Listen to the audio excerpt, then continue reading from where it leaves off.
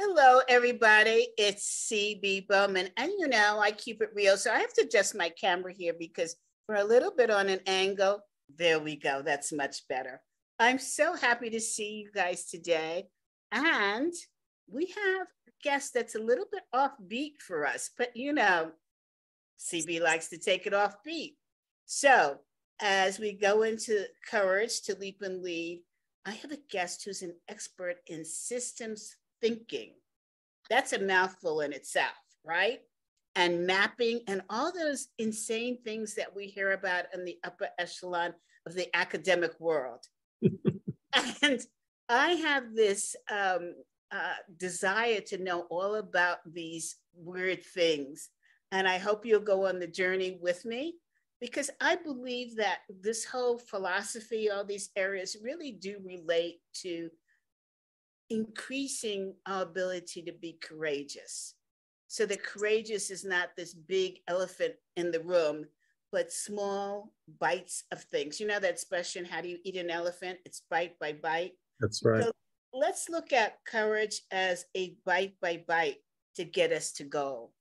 So with that, today at Courage to Leap and Lead, we have Derek to talk to us about it. Derek, welcome. Thank you. Thanks for having me. And so I would love to know about you as a young kid. How do you get involved in such high-level thinking work?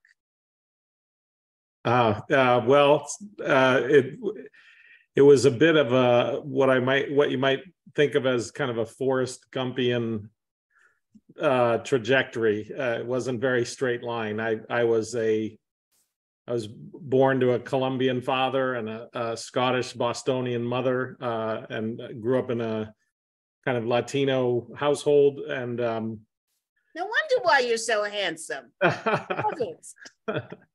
It was definitely a place of deep learning. My father was raised by Jesuits in Colombia, so the Jesuits, are all about learning, and our house was about learning. But for whatever reason, I struggled mightily in school. So had a real trouble in school. Later, I'd find out that I had things that I didn't even know existed, and today are very popular, like ADHD and smaller forms of autism and things like that. But well, can we talk? I'm highly dyslexic, and I didn't find that out until I was in grad school. Right. Yeah, it took me until pretty close to my 30s to understand that I had some of these things, and then I was able to do something about it. But until I understood myself, it was very hard. So I struggled with school. Really, which of these things you have? I'm sorry. Tell us which of these things you have. Well, I'm ADD and a little, there's a spectrum of autism. So there's a lot of different you can be in a lot of places and have a little bit on the spectrum and get very hyper focused, but also have not so much control over what I focus on. So a lot of people think attention deficit means that you have a deficit of attention, which is actually a bad name for it.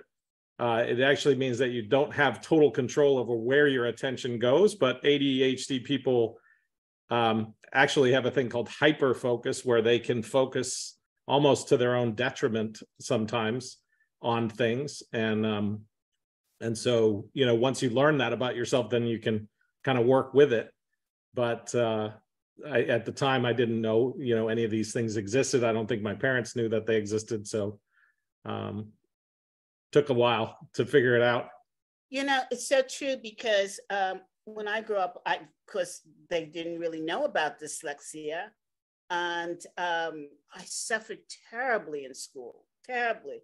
And I'd always get punished by my parents, but for not succeeding in a class or whatever reason. And I just grew to hate school, right? Yeah. And it wasn't until I was in graduate school that I found out I was dyslexic. Wow. And it was purely by accident. I was taking a course in accounting. because I figured I would get the difficult math things out of the way. Yeah. And I had a tutor. I hired my own tutor because I thought I'm never going to be able to get through this, right? And she was giving me a test. And one question I got wrong, and she said to me, how come you got this question wrong? We just went over this and you got it right. And I said, what are you talking about? She said, this question here. And I said to her, I've never saw that question. And then she started really paying attention as she was tutoring me. And she said, CB, I believe that you're dyslexic, which is why back when you never saw that question. Yeah. And just at that time, there was an episode of a television show, Bill Cosby, where he talks about his son being dyslexic. And so I said to her, well, where can I go for help?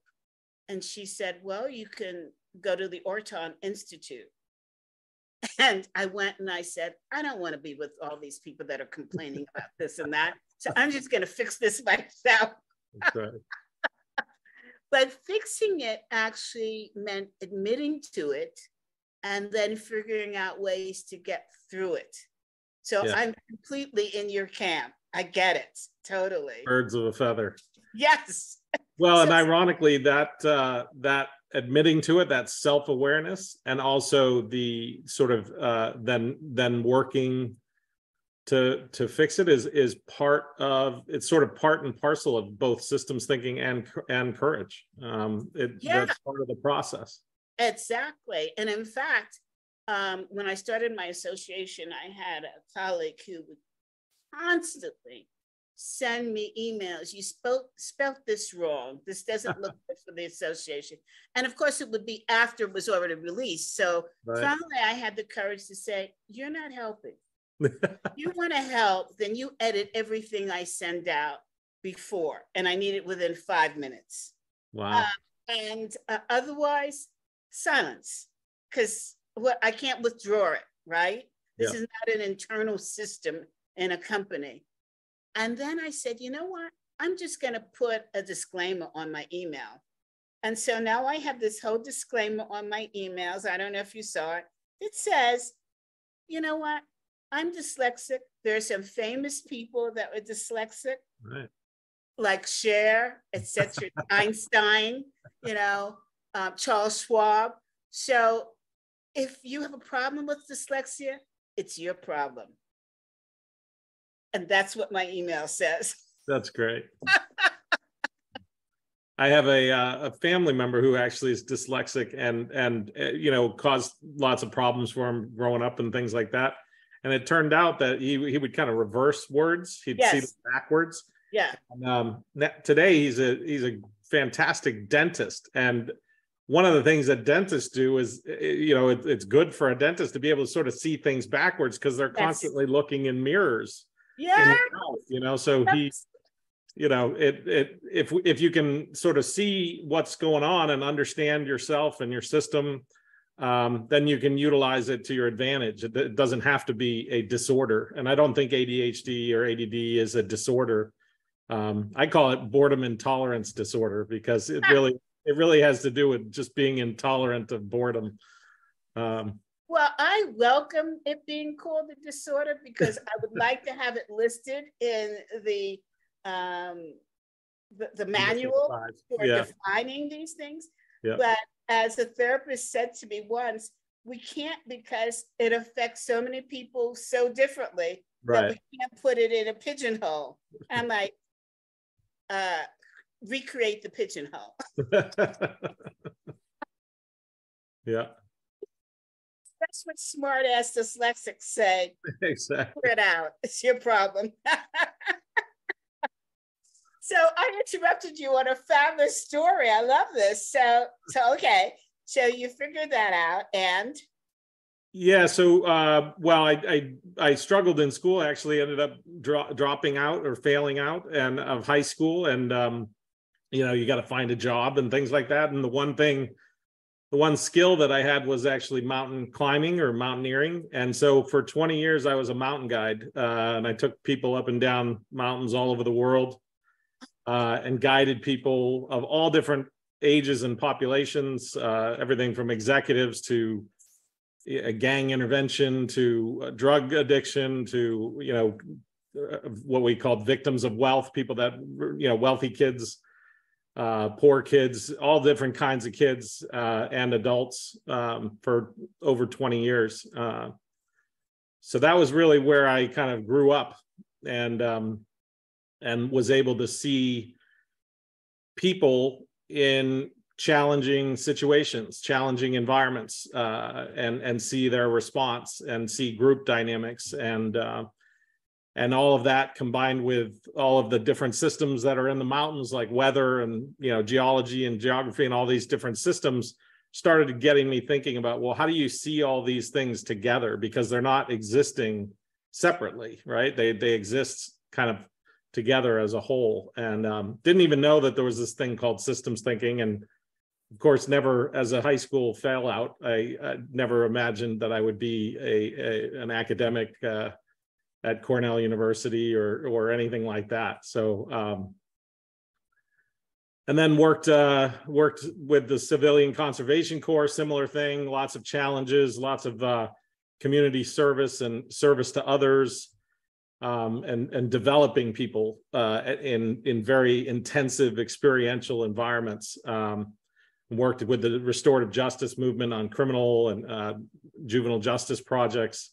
And then decided that, again, it's very strange, but kind of heard about these things called theorists. And I didn't know what a theorist was, but that you could use like something as simple as mathematics to theorize something about the universe, whatever it might be, and then maybe find out that it could be true through experiment and things like that.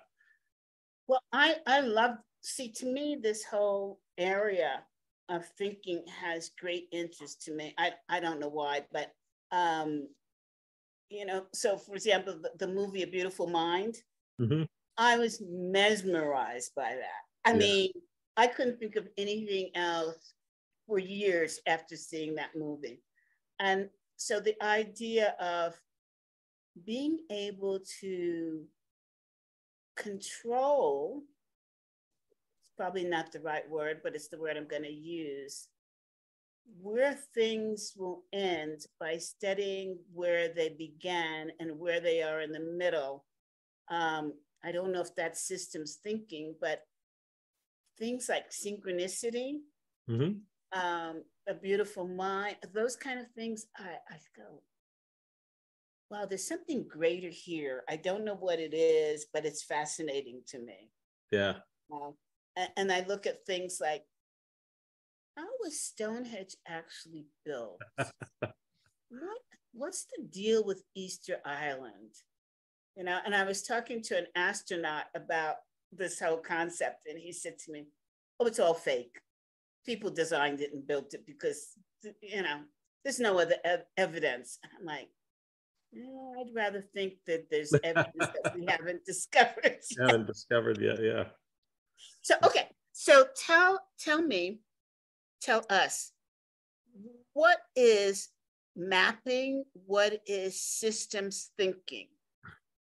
Simple definition. Simple definition, yeah. So systems thinking is kind of just a combination, a synthesis, a grouping of all the different kinds of thinking that we have. So if you think about critical thinking or creative thinking, or what sometimes is called pro-social or emotional intelligence, having, you know, regulation over your emotions and awareness of your emotions, and scientific thinking. So, you know, finding evidence to support your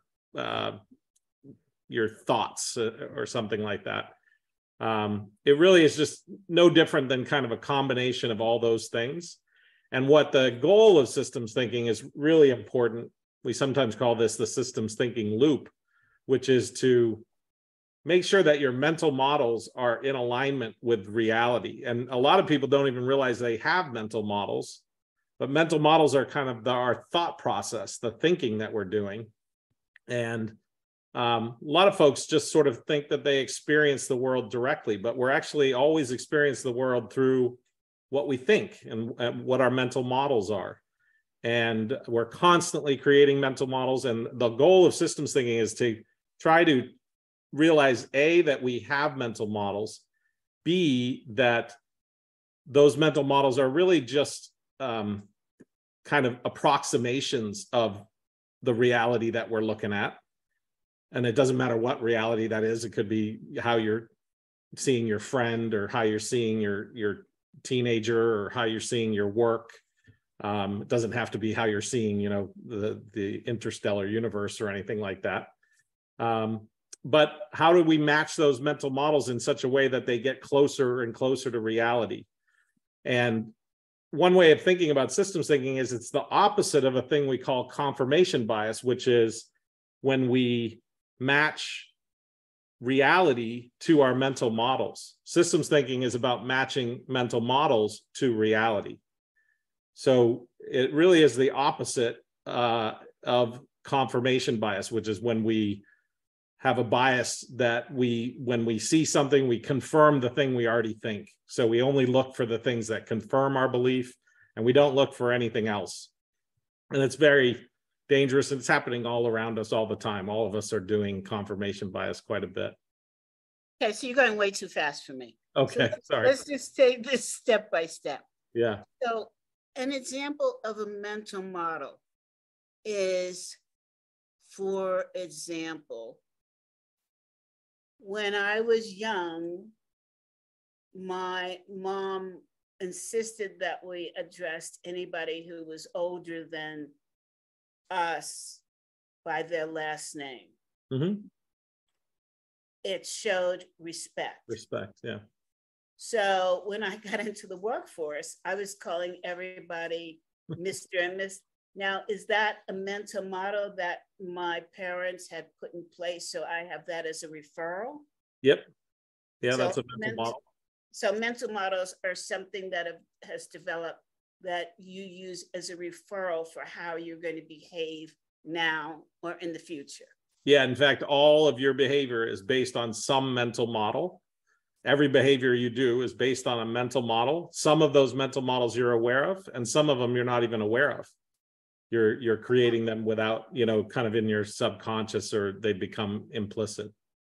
So the commercials that we're seeing on TV, not your father's car, that's all based upon mental modeling of That's what right. You thought your father would select or your mother would select. So therefore, or a good example is this, what used to be commitment to brand. Yeah. My mother used Ivory soap. My grandmother used Ivory soap. I need to use Ivory soap.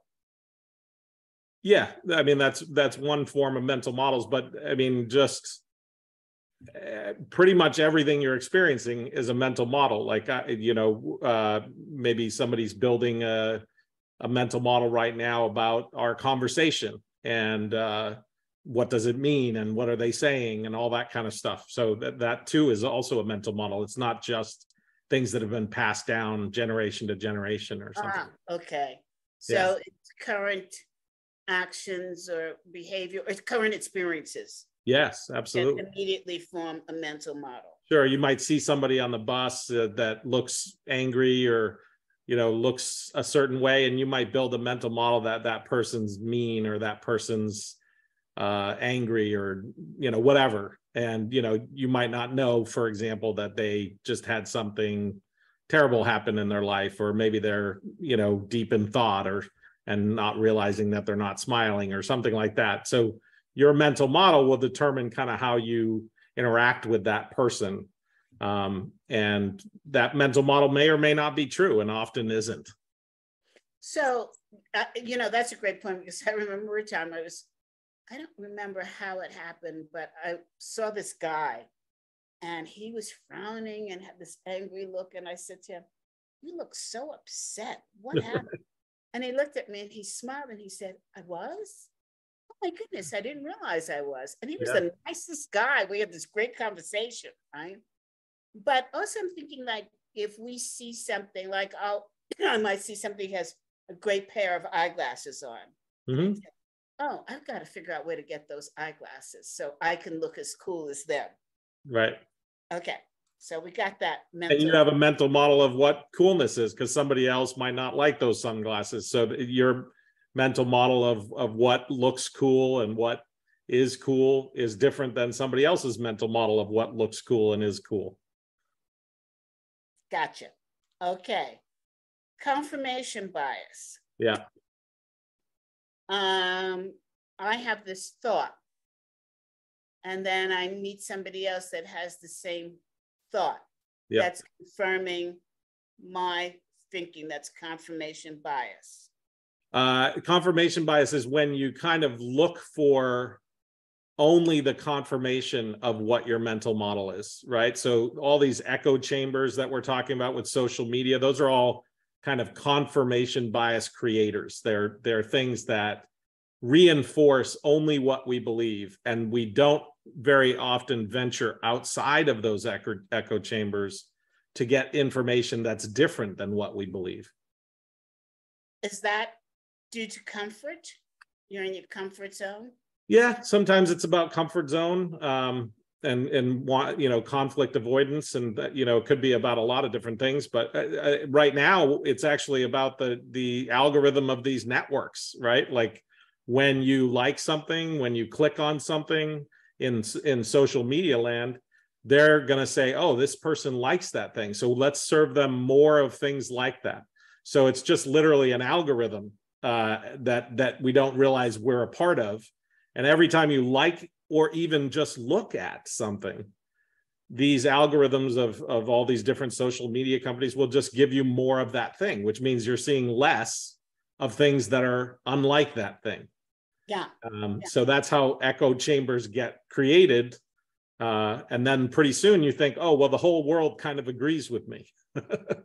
Have you had a chance to read Rita McGrath's book, Seeing Around Corners?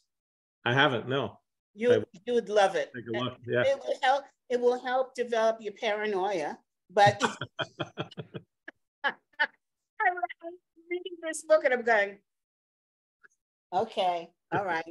I'm not going on my internet anymore. Right. So then you see, I heard this for the first time the other day, that there seems to be a law firm that's building a class action suit against, it's either Twitter or Instagram, that has to do with defining the behavior, the feel good, not feel good experience of children who are involved in it. The dopamine response, they're actually eliciting dopamine. So how does this fit into confirmation bias, or doesn't it? It fits in the same way that I just said, which is in that the things you like, the things and getting likes, getting clicks, getting all that stuff gives you an instant kind of little squirt of dopamine, and can become in many ways addictive, especially if you're a young mind who, like a child who isn't very metacognitive or aware of their thinking and why they're doing what they're doing. And this is where, I tell my own kids, you have this very powerful tool in your pocket called a phone.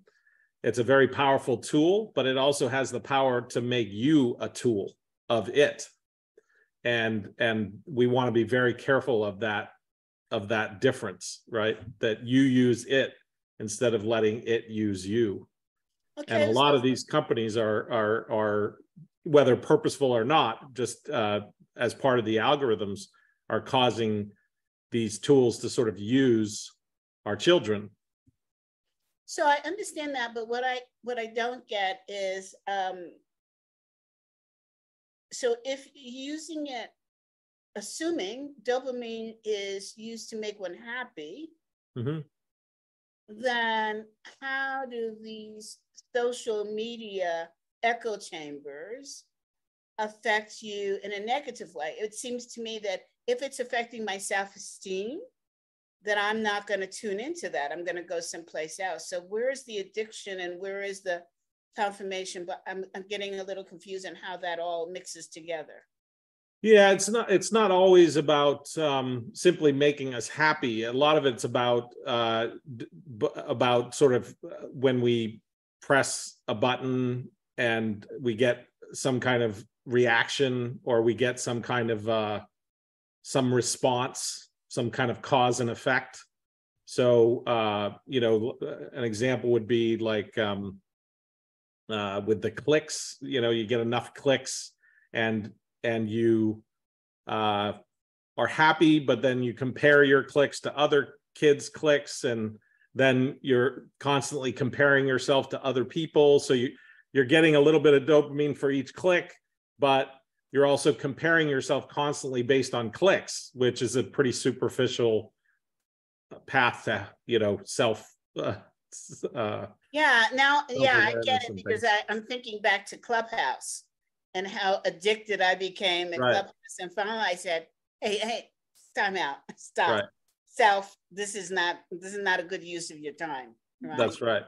For those things to be a good use of your time, you really have to be in at the startup, right?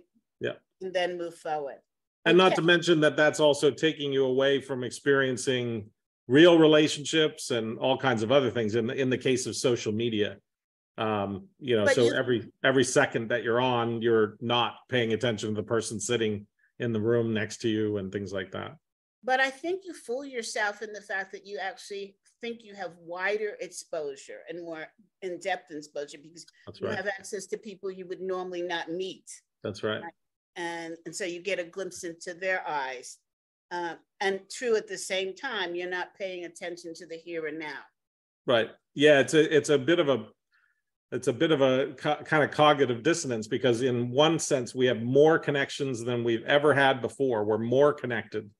But in another sense, the quality of those connections has gone down. And so it feels like we're more interconnected and all that kind of stuff. But in many ways, we're less connected at a quality level. And we, of course, see this when, you know, the comment that you might get on a Twitter, if that person was standing face to face with you, looking in your eyes, they would never say it the way they say it on social media, because there's a human in front of you, and you can, like, you know, we have spent a lot of time together reading faces and all that kind of stuff. And when there's no face and there's no human and there's no real empathy or compassion, then you can just write off that note and say something horrible. Okay. Yeah. Now that I've got this all straight, my area is courage. Mm-hmm. And so, as I mentioned before, it's really important, I feel, at this time, that we learn to pat ourselves on the shoulder for a job well done in terms of having courage. And I don't think that we think of ourselves as courageous in this day and age when we really need to. And so I've coined the term micro courage, which really goes to daily acts of survival and recognizing that you have been successful in those daily acts of survival, and stopping and saying, I did good. What I want to know is, how can we use systems thinking to increase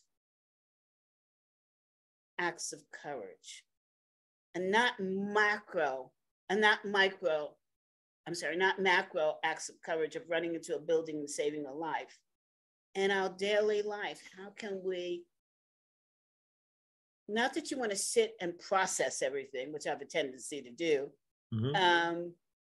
but how can you get to courage quicker is really the question. Yeah, there's I've spent a lot of time, as I mentioned, in the world of experiential learning. And one of the things that used to be kind of on the fringe, right? Outward Bound and those kinds of places were focused on experiential learning. Today, it's sort of come into the mainstream, in K-12 education talks about the importance of experience and that we learn from experience. And as someone that's spent their whole life, you know, in that area, it is a misnomer. It's incorrect to say that we learn from experience. We actually don't. And you can, just to test this idea, you can sort of think of all the people you know, myself included, that can do something over and over and over again and never learn, right? Never learn the thing that needs to be learned. Well, hold it, time out. Yeah. Is that because you know how women tease their husbands about selective hearing? They hear what they want to hear and then they don't hear the rest. Yes. So is this kind of like selective learning? Like, I will choose to learn what I need to learn to survive or to be happy, quote unquote. But that learning that's unimportant, I choose not to learn it. Sometimes you could say that it's selective, but in other times it's affecting your life so negatively that I don't think you could say that. The idea is that there's something else that's needed other than just the experience itself. And it turns out that we know what's needed. It's experience plus reflection. So you can't just have the experience. You have to have experience, and then you have to have time to reflect on that experience and the ability to sort of think through what happened and have an accurate depiction of what happened. What was my role in it, positive or negative or neutral or whatever, and what can I learn from this experience, and how can I move forward and do something different, or do more of the same, or not do anything at all. Does that reflection have to be tied to Maslow's theory of completeness or happiness? No, it's just it's really that's where the connection to systems thinking and metacognition, which is I know a big word, but it just means thinking about thinking. Meta and cognition. Cognition's kind of the science word for thinking. So metacognition is just thinking about thinking. So you're just thinking about your own, what was I thinking? Why did I behave that way? Why did I react that way? Why did I or why did the other people behave or react the way they did, or understanding the system itself. So that reflection is just the desire to better understand the experience. And why do we have that desire? Well, sometimes we don't, and that's where experience alone won't lead to learning. So if you have the curiosity to think about reflexively or reflectively the experience, or the desire to change your behavior or change your circumstances or whatever, then you'll take the time to think about that experience and reflect. So at Outward Bound, for example, we would do very challenging activities to create stress that people could then be aware of what was going on during those periods, so that they could develop the ability to be much more adaptive within those kinds of situations. And then afterward, we would sit and just, we'd call it group processing, but you'd just sit around and talk about it. And from that reflection, people would learn what the meaning of the experience was, what they learned from the experience, how they might do it differently next time, that type of thing. So the question then is, I remember the popularity of Outward Bound. And so you want to ask yourself, why didn't, in many cases, that experience continue to help you be more successful in other areas? So in other words, what I'm saying is, so if you start reflecting back on jumping off of a mountain, right? Mm-hmm. With the rope tied to you. Right. And you remember that experience of stress and relief that you didn't kill yourself. So you're reflecting back on that. Does that reflection only come into play the next time you jump off of a mountain, or can it be used for a simple task like writing an article? Or that's a fantastic question, and that's actually kind of at the root of why why sort of what's sometimes called adaptive training exists to create things like grit and resilience that lead to courage. And so for example, you're not, it might sound sort of strange, but at Outward Bound, you're not climbing a mountain for the purpose of climbing a mountain. You're climbing a mountain for the purpose of self-discovery, teamwork, integrity, things like that, right? Tenacity and pursuit, resilience, grit, all those kinds of things. And so if you don't reflect on that, most people will go away from the experience just saying, hey, I climbed a mountain, big deal. Or, hey, I climbed a mountain and it wasn't great. Or that was a terrible experience, or whatever.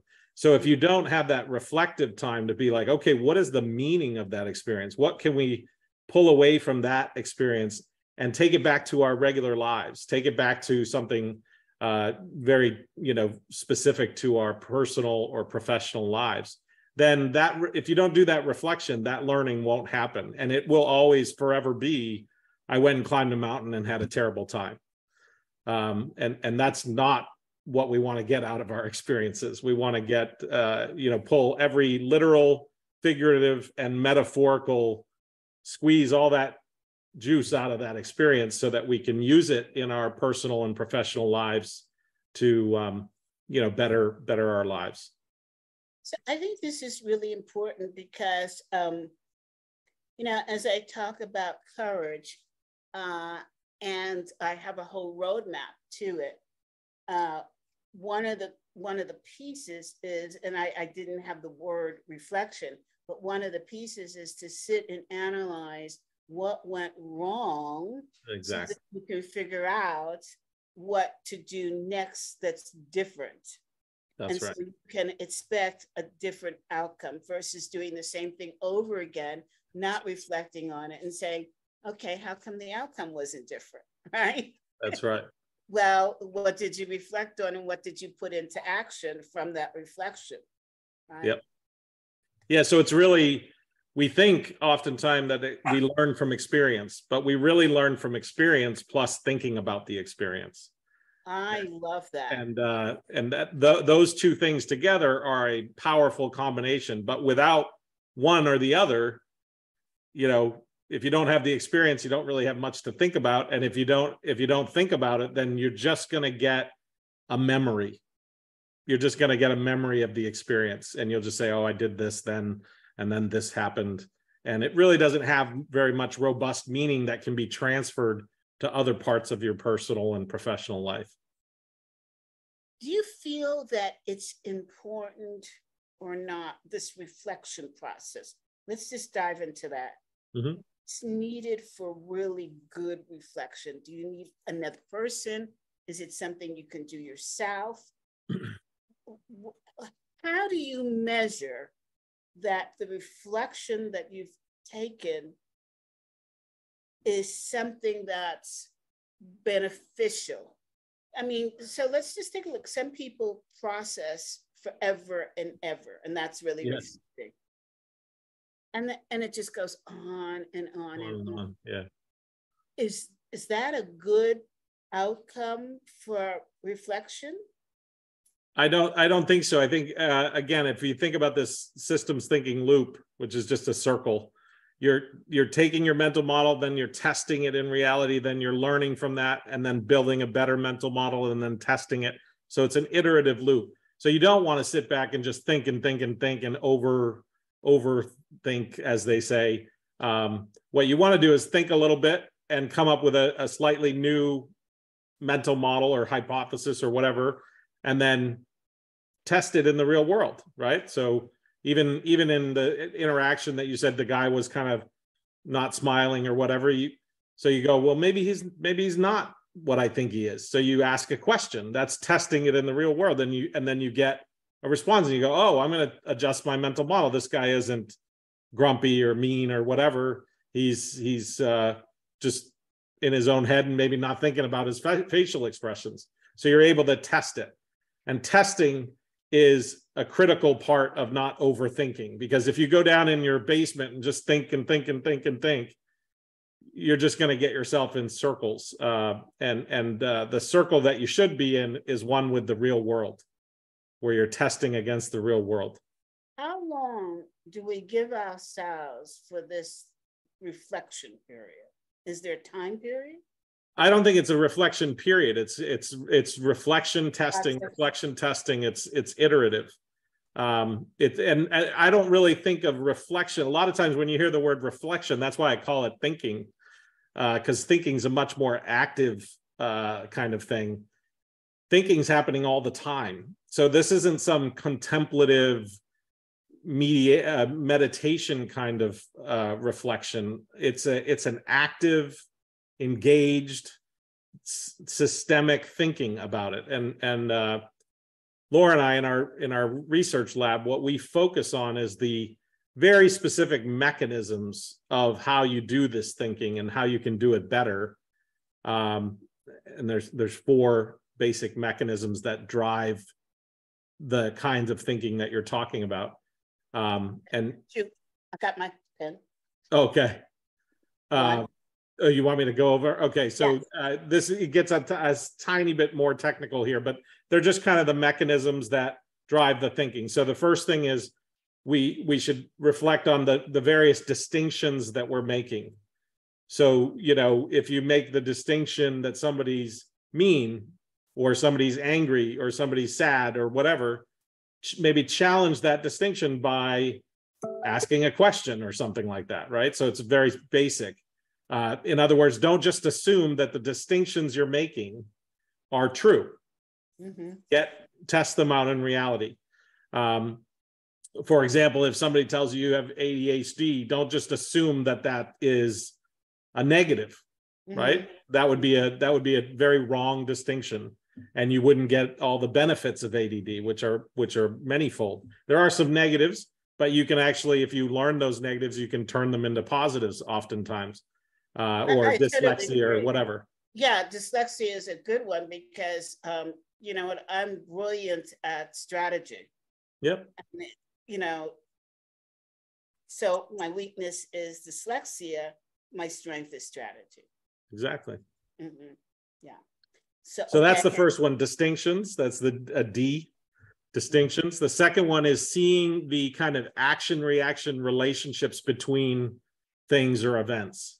So seeing how things are related, seeing how one thing acts upon another thing and how that other thing reacts to that first thing. And that's all the relationships that are involved in whatever you're looking at, the experience or yourself or whatever system that you're interested in. So that's the R.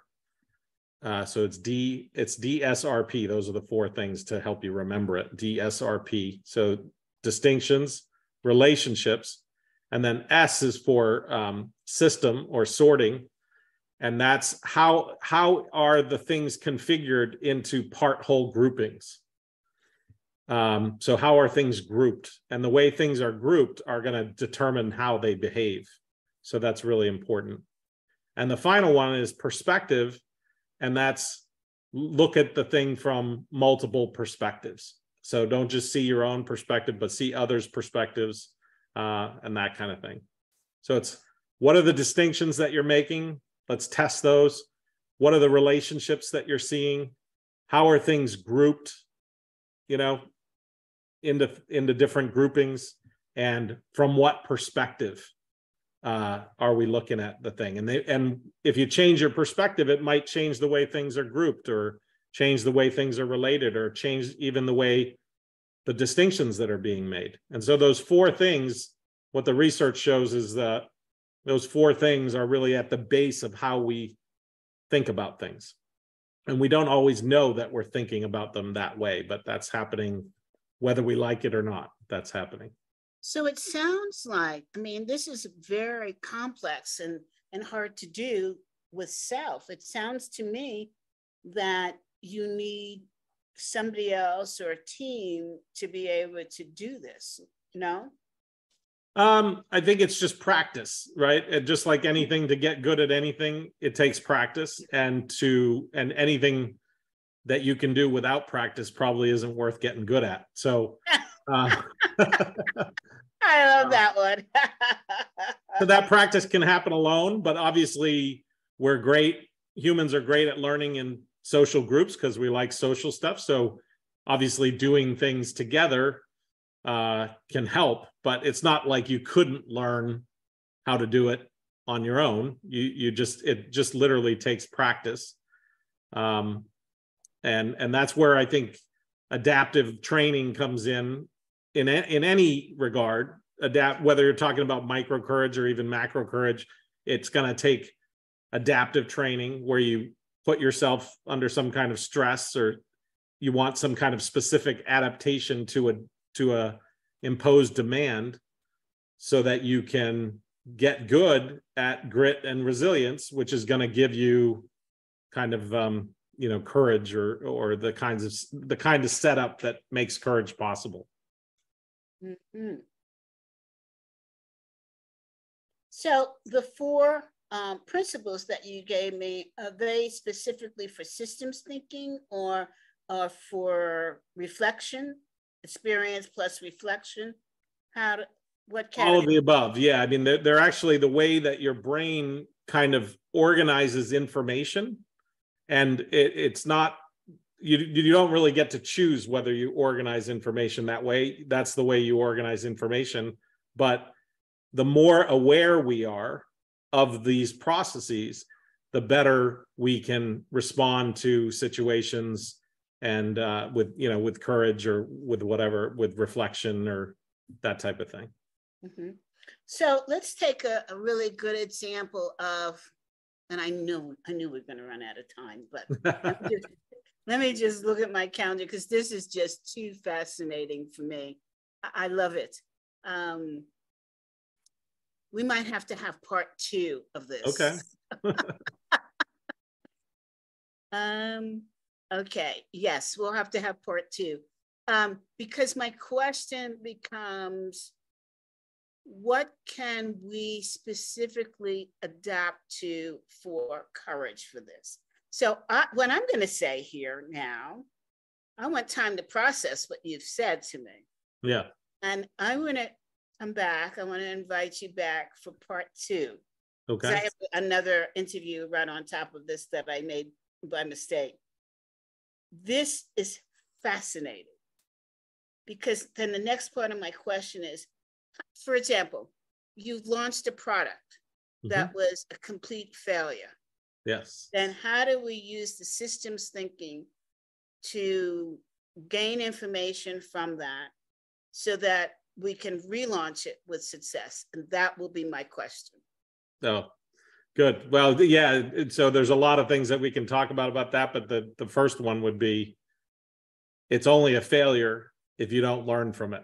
So You're my man. You're my man. Reflect on it. You're my man. Okay, with that, we're going to with that, we'll end and go to the next one. Yeah, I love this. Hey, audience, this has been so exciting. I'm just like in 7th heaven with this conversation. Please tune in for part 2 of our meeting, our discussion, our interview with Derek, because it's mind-boggling. And you know what? While it sounds difficult, I bet with exercise, this is really easy and can unlock a lot of opportunity for courage and success. That's right. So with that, Derek, thank you. I'm going to be sending you a note now, as soon as my next interview is over, for part 2. Okay, thanks, CB.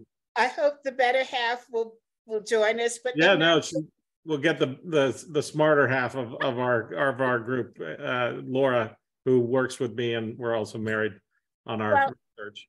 If not, we'll do part 3 with Laura to get that would be great. Thank you so much for tuning in. I can't wait to part 2 of this. I'm super excited. Oh, Thank great. you so much. And okay. Audience, we'll see you next Tuesday. Bye for now.